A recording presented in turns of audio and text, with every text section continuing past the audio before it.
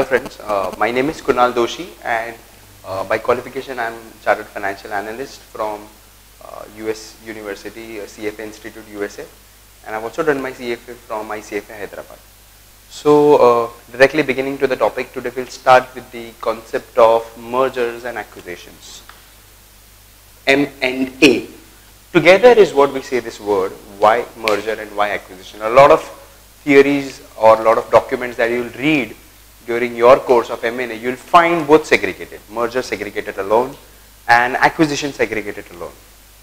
Of course, theoretically they both are different, but industry says that together, M&A activity. Now when I say merger, rather than directly going into the theory, let me say merger typically is marriage. Marriage in heaven. Which heaven? Corporate heaven. So when we say about marriage, what marriage means? Marriage means two people coming together, perhaps with a vision of going forward in their relationship and a lot of activities that they perhaps feel that they can do together better. So what about mergers? Mergers are basically when two companies, two firms combine together. They combine together with the intention of drawing up some synergies. What exactly synergies, will go into the detail of that. Or perhaps some advantage that they individually cannot feel, they can achieve that. So when it comes to merger and acquisition, let me now get into the theoretical background. What merger theoretically means? It means when two entities come together and form up a new entity altogether, that is called merger. So in an example point of view, when JP Morgan and Chase combine their activities together, the new entity is known as JP Morgan Chase. So that particular thing is called a merger. Similarly, when Glaxo and Smithkline combine together, the combined entity GlaxoSmithKline is a merger.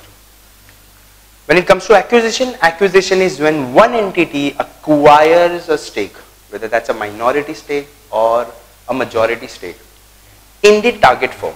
By target firm, I mean the one that is acquired. So when an acquiring company, acquires a stake, when one company acquires a stake in a target entity, a small stake, a minority stake, or a major stake, or a complete takeover, that perhaps is called acquisition. So when in an Indian online retail space, if I would to say Alibaba acquired a small stake in Snapdeal.com, that particular thing is called acquisition. Alright, that stake can go from 10% to 20% to 30% or anything. That is called acquisition. So mergers and acquisitions. Merger basically means two firms coming together. Acquisition is one firm acquiring the another firm. So now when we've started and understood what is merger, what is acquisition, a small difference between both. Again, I'll conclude merger is two entities coming together to form one third entity. Acquisition is one firm acquiring the another firm. So that can perhaps be possible when one firm acquires the another firm. It can retain the brand. It can, let the individual identity of that particular company preserve.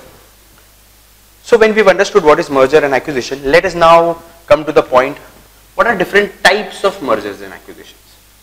Again, if you would note, I am utilizing both the words simultaneously, merger and acquisition, because the industry perhaps tells it together, M&A. There is not a huge bifurcation between that. The industry perhaps doesn't believe in that. So different types of M&As.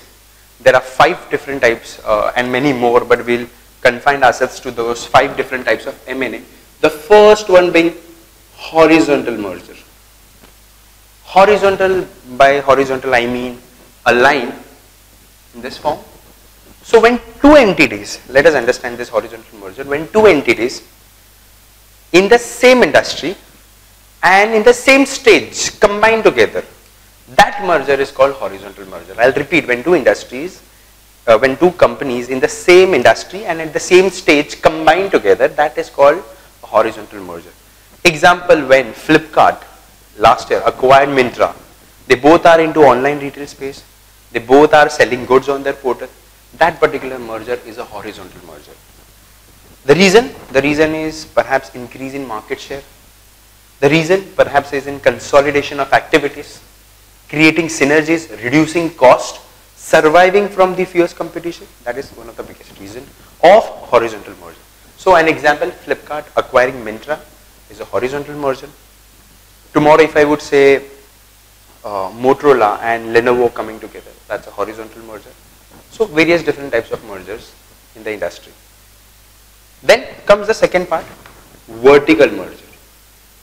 Now this is interesting. Vertical means a straight line. Your vertical merger itself has two bifurcations.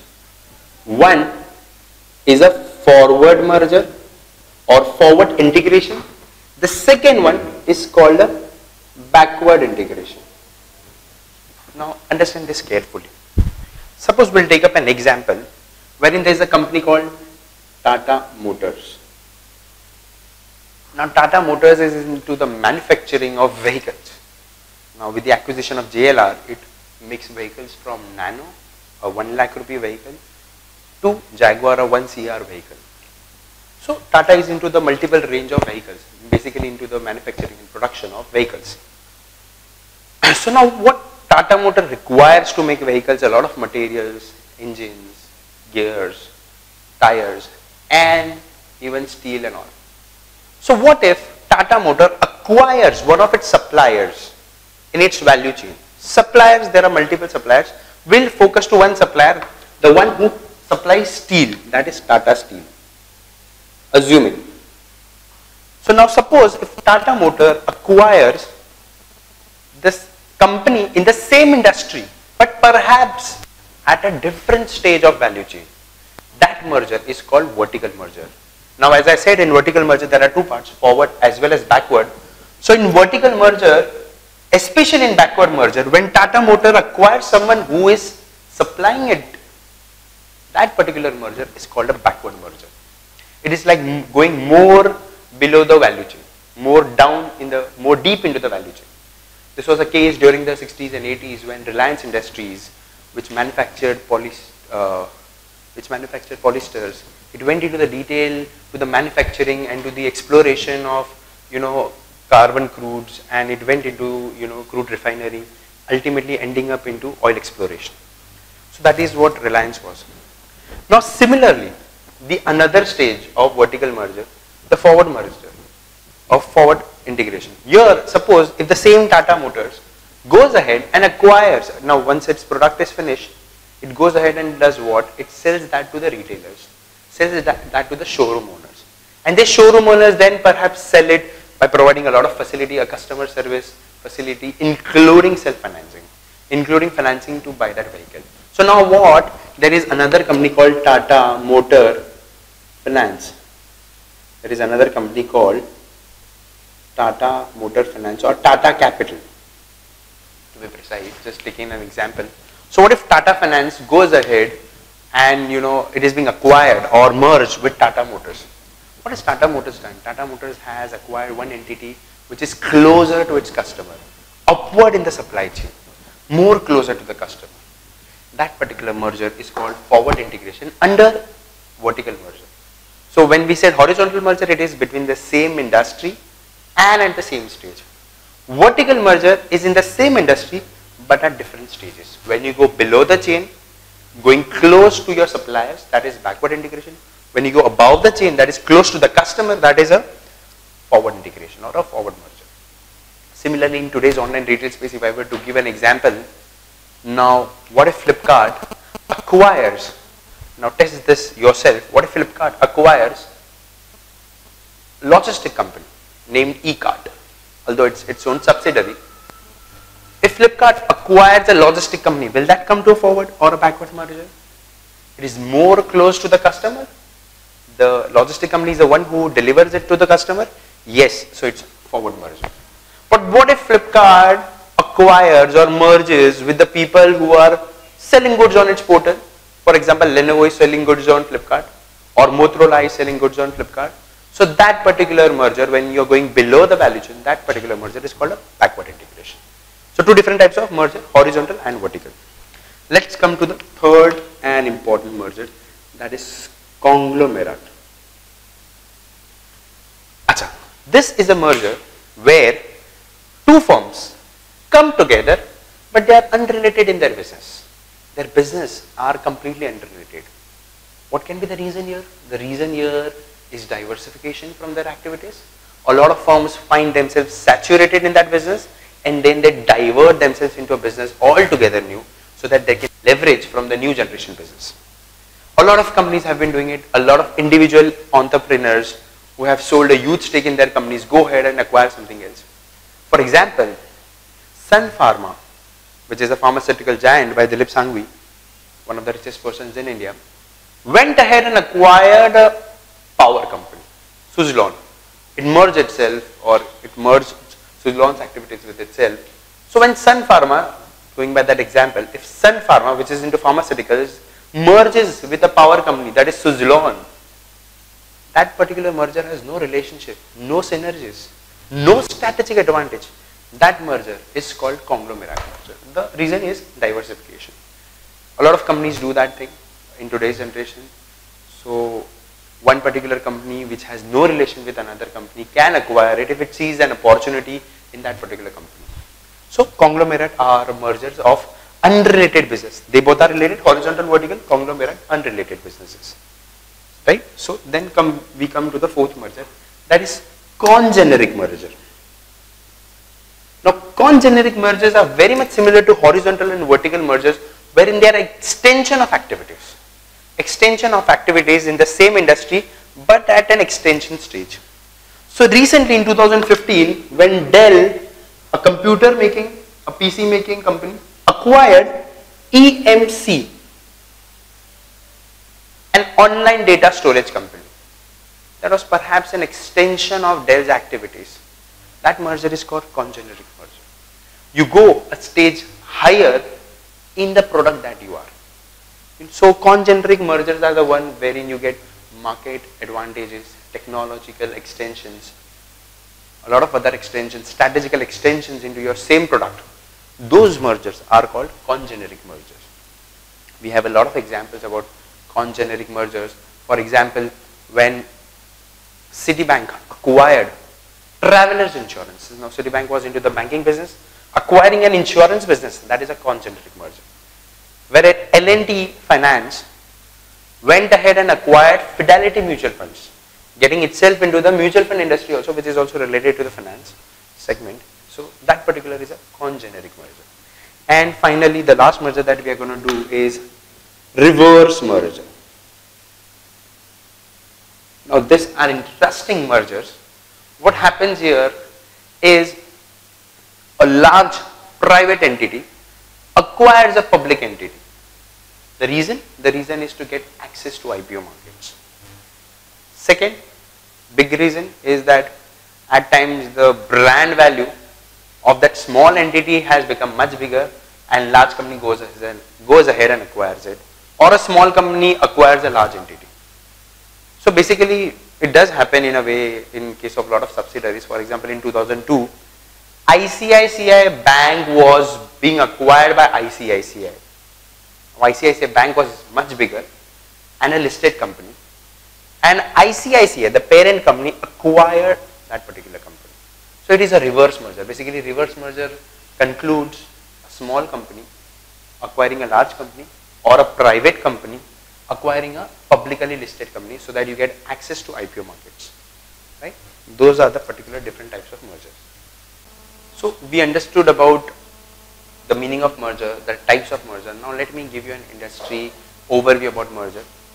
Till 2014, M&A activities suddenly saw a huge surge after 2007, which was the peak of M&A activities. Around $48 billion of merger happened, especially in the Indian space, wherein the biggest players were Citibank, Bank of America, Merrill Lynch. They were the ones who did the highest mergers. A lot of huge mergers happened off late in 2015, as I reflected here. Dell EMC, a $67 billion merger. In India, you had Sun Pharma acquiring Ranbaxy. You had Vodafone SRD, one of the biggest. Much before that, latest in the banking segment, Kotak ING.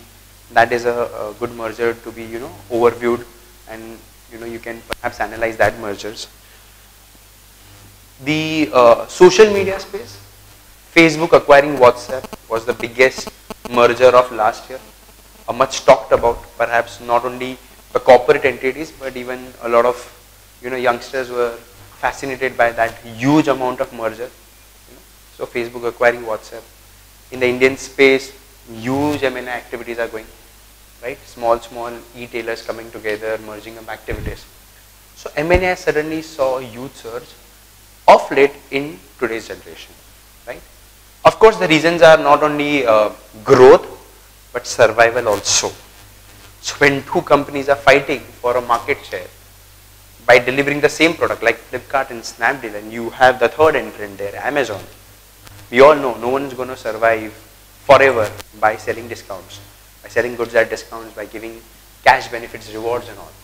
At some time they'll have to do something unique, or else it's the same product, it's the same platform providing the same product, so they may not survive. So consolidation is necessary at some point of time. They'll find it necessary. So why is M&A required? M&A is also required for one more reason, that is an exit route. You start up a company, create value in it, and at some point of time either you retain it forever for your future generation, or you sell it. By sell it I mean selling, there are two routes majorly to sell. One is through public selling, that is IPO route.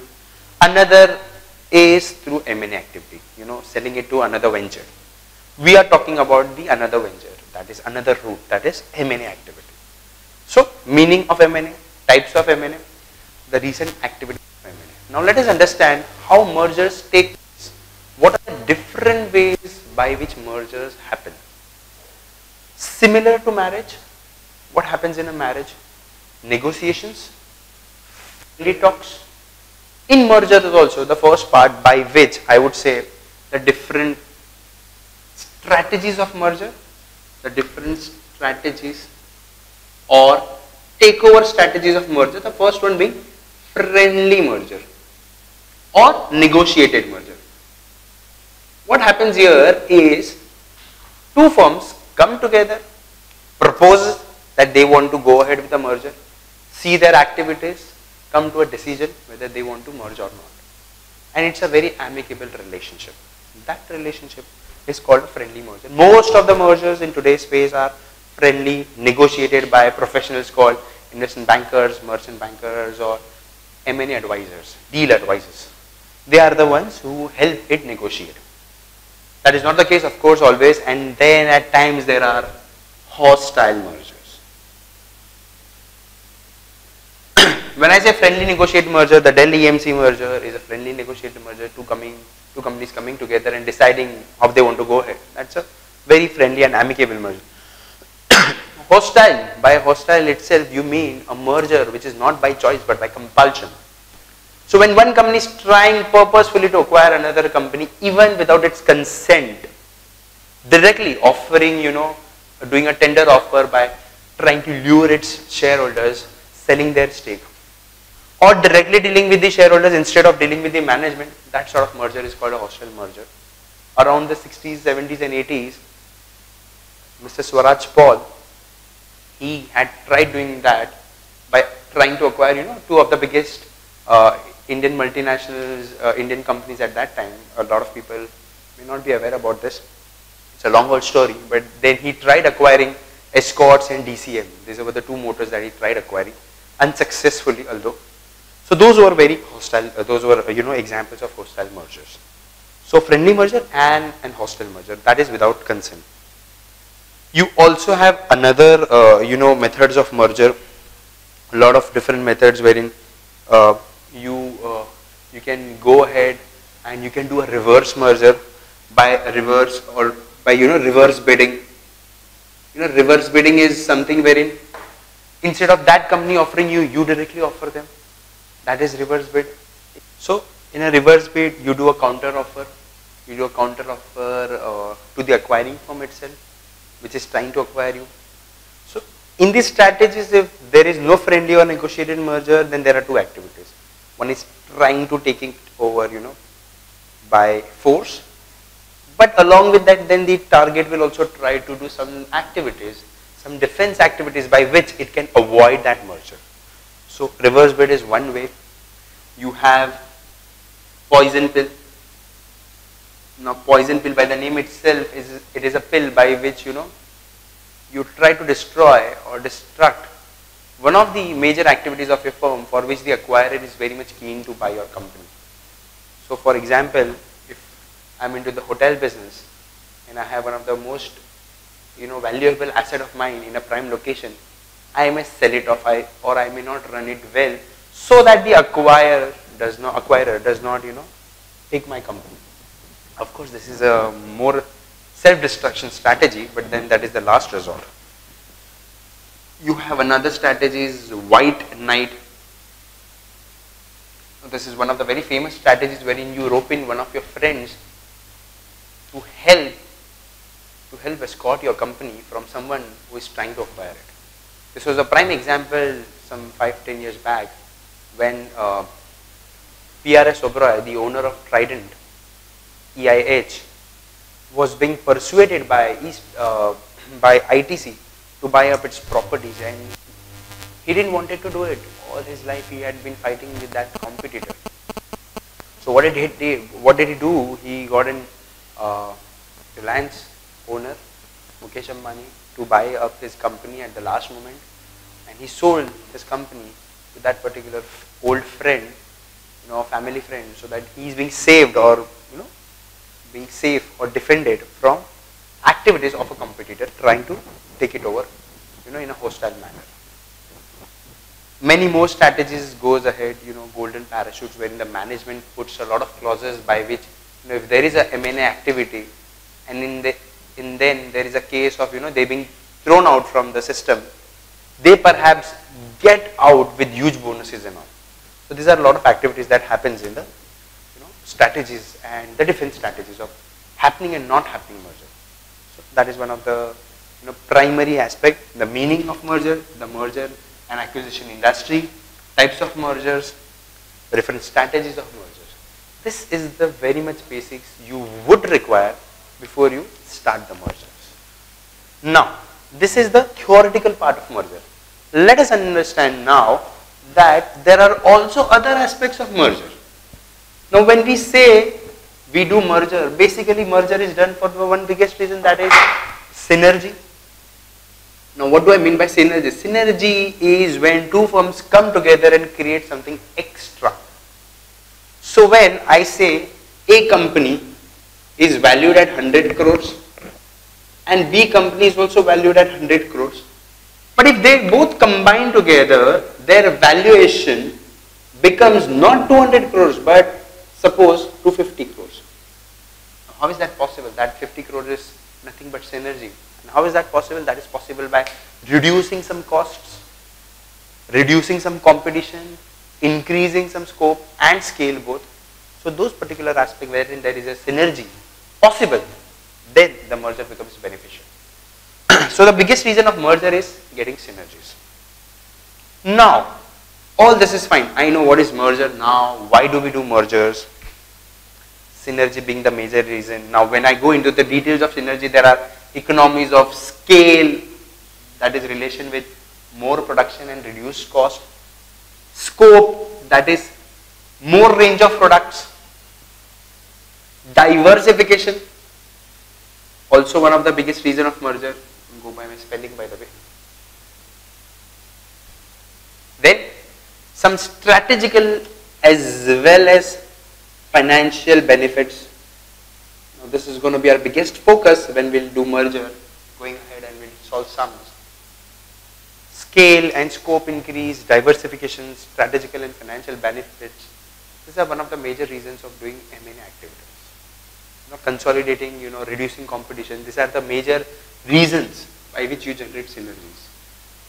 So now when I've understood what exactly is merger, how it is, activated, what is the reason behind mergers and all, let me now go to the basics of merger, for which we are going to do the entire topic.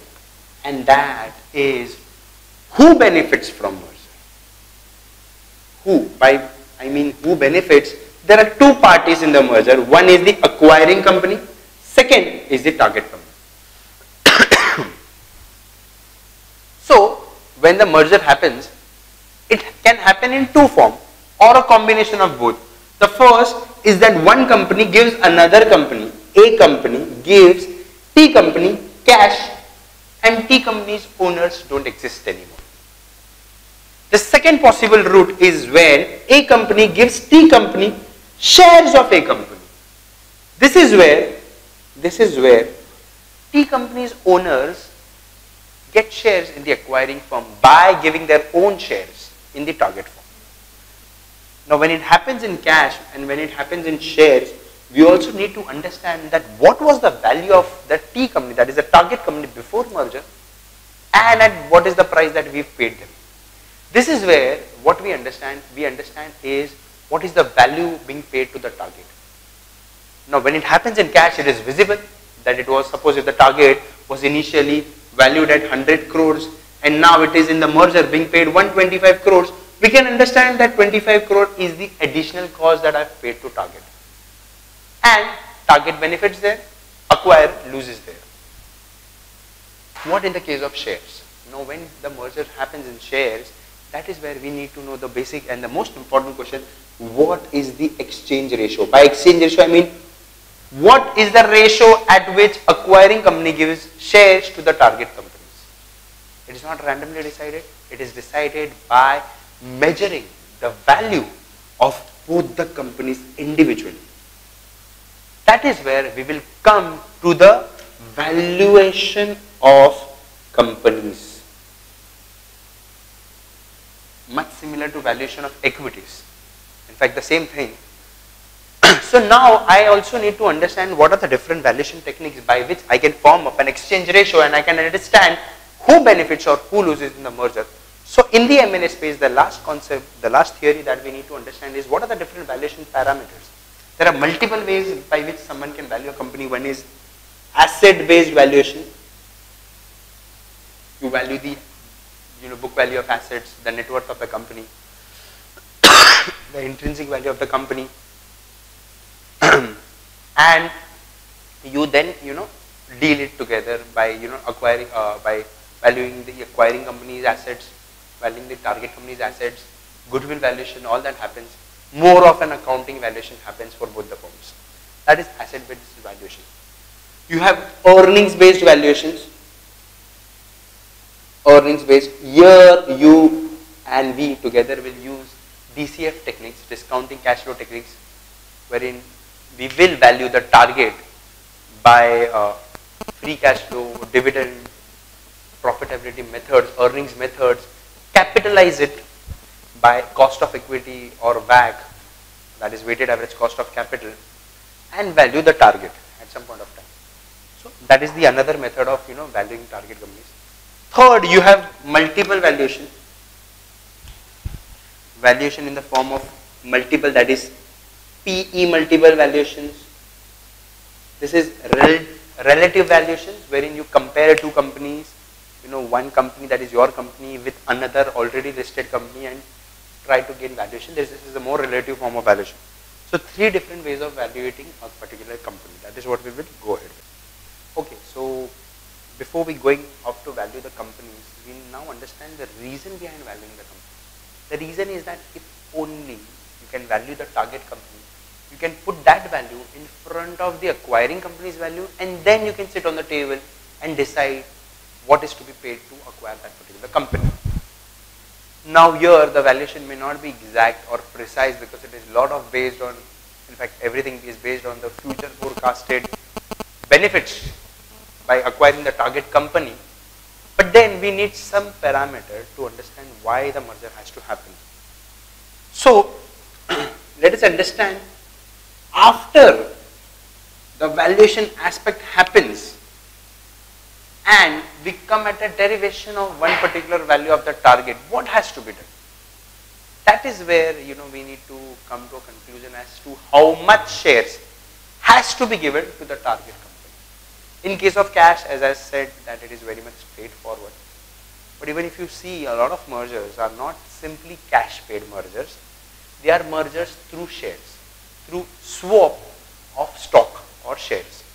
So recently when Facebook acquired WhatsApp, it didn't pay the entire 19 billion in cash, In fact, it paid a major chunk of 16 billion almost in stock. So what did Facebook did? What did Facebook do? It particularly went ahead with the merger by giving WhatsApp more than 2/3 of shares. What should have been the basis of shares is valuation. So we'll understand what is the valuation and how the valuation happens of a target companies, but how shares exchange. Suppose now when you exchange a particular company shares, the exchange should be based on multiple criteria, individually or on a weighted average of it. We take 4 criteria. The first criteria is the intrinsic value per share or the book value per share. Here, how can be the exchange ratio calculated? Is the intrinsic value per share of target upon intrinsic value per share of acquiring. Now let me explain. Suppose if the target, that is WhatsApp, it has a book value of $100, whereas the acquiring company Facebook has a book value of 1,000. So what will be the exchange here? If I were to calculate, the exchange is 1/10, or I can say 1:10. Now how is this being read? It is read as WhatsApp will get 1 share for every 10 shares.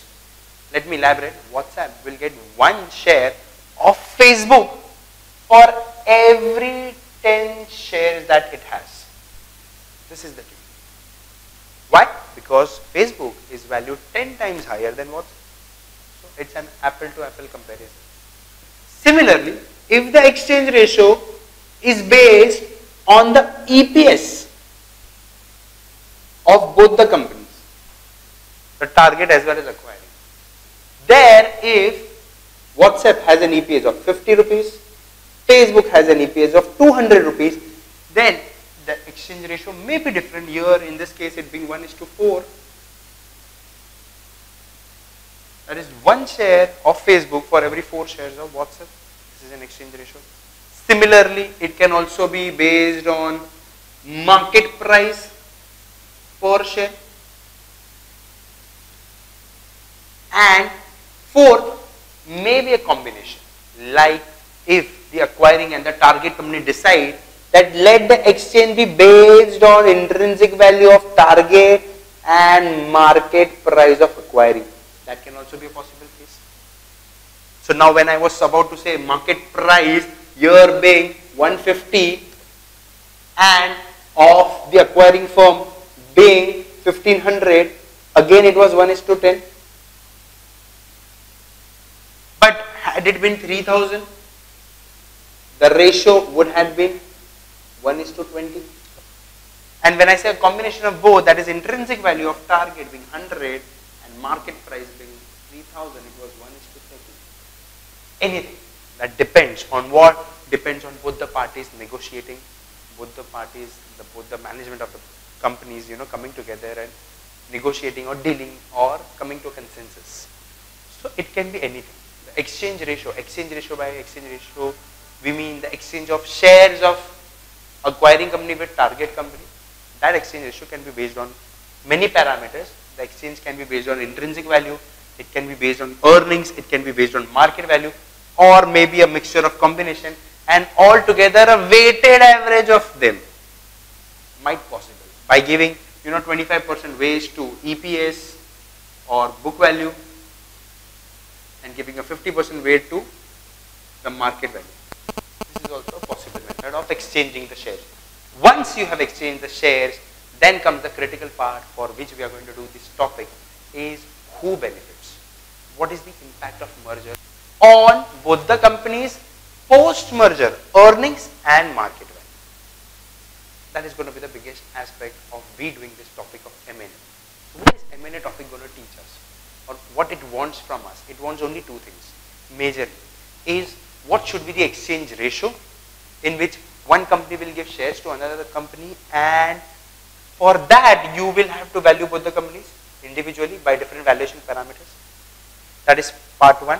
Part 2, what will be the impact after merger on the respective companies' earnings, market price and who benefits there, who benefited from the pre-merger and post-merger aspects.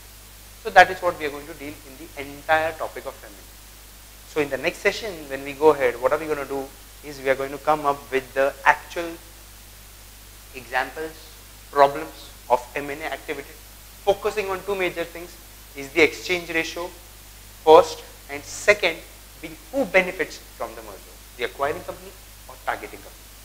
Again, the last thing, that understand the entire topic of M&A from the angle that it's a marriage between two companies. Who wins, who loses is what we'll have to find, right?